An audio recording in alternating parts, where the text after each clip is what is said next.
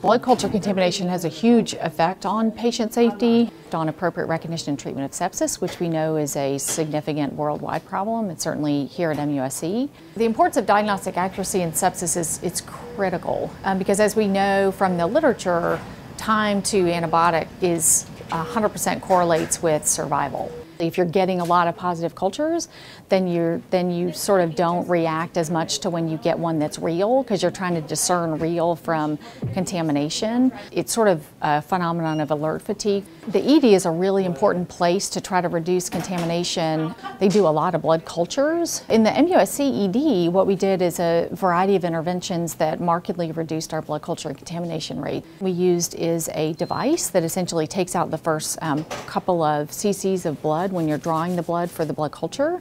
So it sort of siphons off the potential contamination from the skin. And then that took a whole host of education and training, primarily for the nurses and others that were drawing the blood, to make sure they could do it right.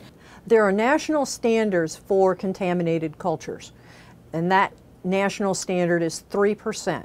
That doesn't mean it's good, it just means it's acceptable. In our hospital back in 2009, we had a 7% contamination rate for our adult emergency room. We worked very hard with the Nurse Alliance to decrease contamination rates. We were able to get the rates down to 4% by 2012, but they seem to kind of stay stationary.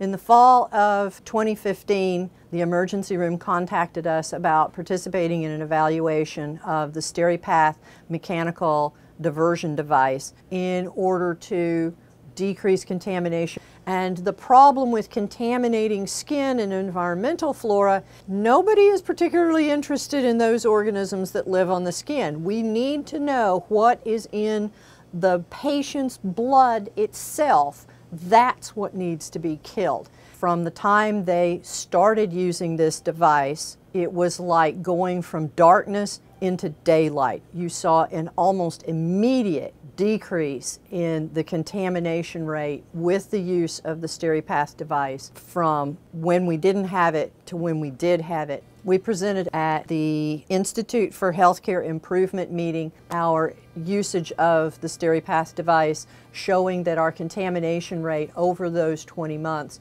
was less than 1%. And if we had used this device for every single patient in that 20-month period of time, we would have saved $745,000 just in the emergency room alone. It's really important to reduce total blood culture contamination, because when it occurs, it results in the patient having to undergo additional testing and oftentimes antibiotic prescribing. Most of the time that's completely unnecessary. So it's an added cost, it's an extra burden, and it can cause all sorts of antibiotic associated diseases that also, which is just a burden to the patient. So reducing it as low as humanly possible is really important for quality and safety.